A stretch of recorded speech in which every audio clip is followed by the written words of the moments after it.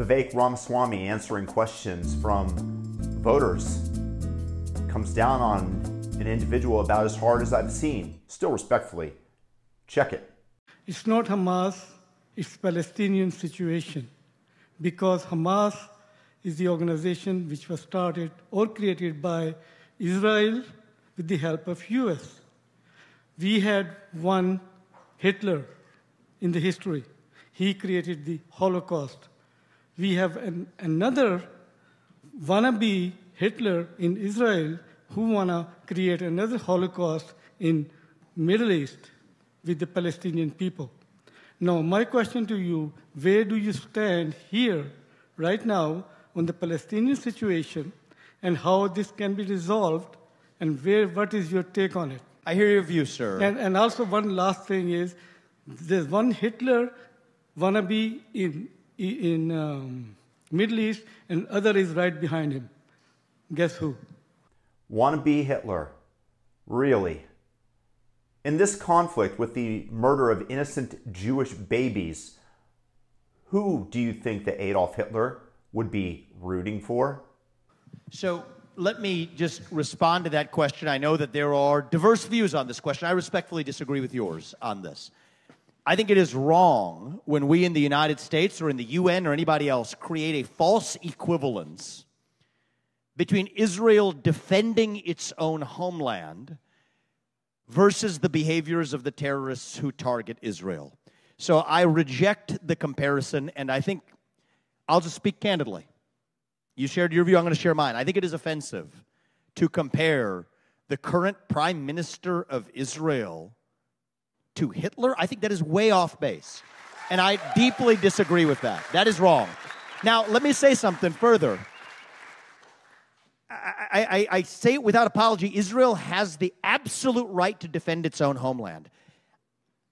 I'm different from the far left that might give these criticisms of Israel. Of course, many of us in this room are. But I also want to be clear-headed about it.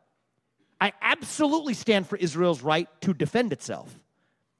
But I also recognize the position I'm running for as President of the United States of America.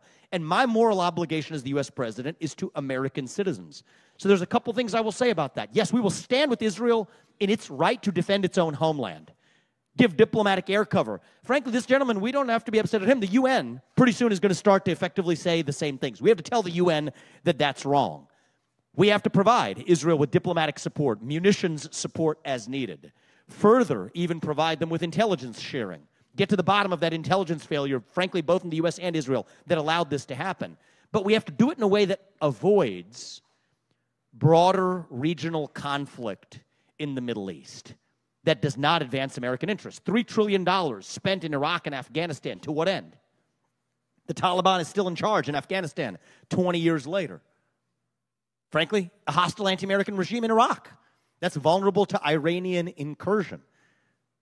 That didn't advance American interests, and we have to own up to that. And there are many in the Republican Party. Some of you may have seen an interview a few nights ago with Hannity. It was a disaster from, in terms of the lack of clarity in the neocon wing of the Republican Party that fails to admit those errors of the past that we have to learn from. So I think we've made our worst decisions in the past when we've responded emotionally to military crises or to crises of other kinds. We have to respond rationally, cool-headedly, and ask what advances the American interest. And then the one point I will make is yesterday I was at Eagle Pass in Texas on the southern border. Last Saturday, exactly a week ago from right now, I was in Pittsburgh on your northern border in New Hampshire, taking a look at the wide-open border with Canada. The number one lesson we have to take away in the U.S. is if that can happen in Israel, that can happen right here at home in the United States of America. And my top job as your commander-in-chief when it comes to our national defense is to defend our own homeland. I love the way that Vivek kept it very respectful despite vehemently, obviously, disagreeing with this bigoted man. The idea that one side can slaughter 1,000 Israelis, behead 40 babies in a terrorist attack, and you call Benjamin Netanyahu a wannabe Hitler? Do you not think that these actions should lead to repercussions? Or should Israel just be cucks and just let it go, forget about it, it's water under the bridge?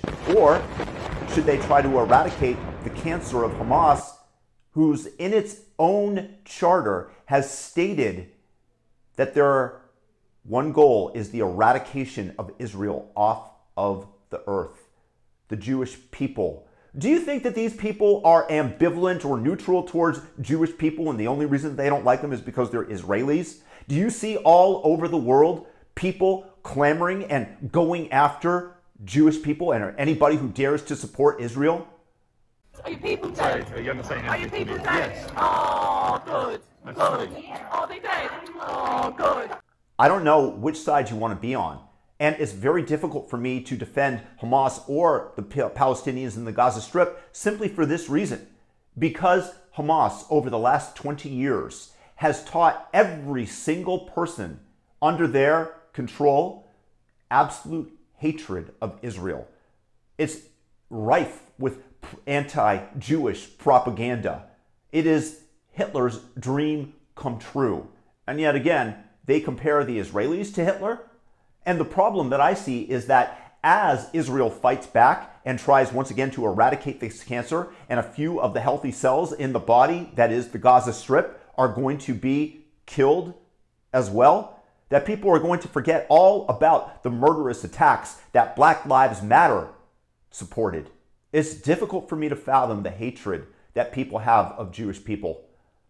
Why? Because they're more successful than you? Is the one thing that Jewish people can do to stop succeeding, and then you'll be like most of the other races on earth, rather than exceptional, rather than delivering and winning most of the Nobel Prizes, a disproportionate by far amount of them come from Ashkenazi Jews? You'll just be regular, and you'll be waving your fist at the state saying, give me, give me, give me, rather than going out and achieving scientifically or in other ways. And I've been to India, and I guarantee you that this man is either Pakistani or a Indian Muslim who has vented these views. And there are ethnic clashes between Hindus and Muslims, and have been for a long, long time, which is why they partitioned Pakistan and India. And when I was in Varanasi, I went into a temple that was recently, at that time, attacked and many people murdered by the Muslim sect. So don't tell me that it's this religion of peace, because we've seen everything that contradicts it. They want full dominant control and to convert everybody to Islam. That is embedded within the religion. That's just the reality. That doesn't mean that all Muslims are like that. Absolutely not. But that is what the Islamists desire for the world. And that is what Hamas is. That is what ISIS is. Regardless, Vivek went at this man about as hard as I've seen him, and he showed himself to be so presidential that he can have a vehement disagreement with a person and then calmly express his own views. But Israel 100% has the right to defend itself, and I thank Vivek for sticking up for that right. And he might handle the situation differently than Trump or Biden, but that's when you decide who you think is the best fit for America and who you want to elect. I love Vivek. Thank you so much for standing on principles and standing up to this bigoted Indian Pakistani Muslim man. Peace.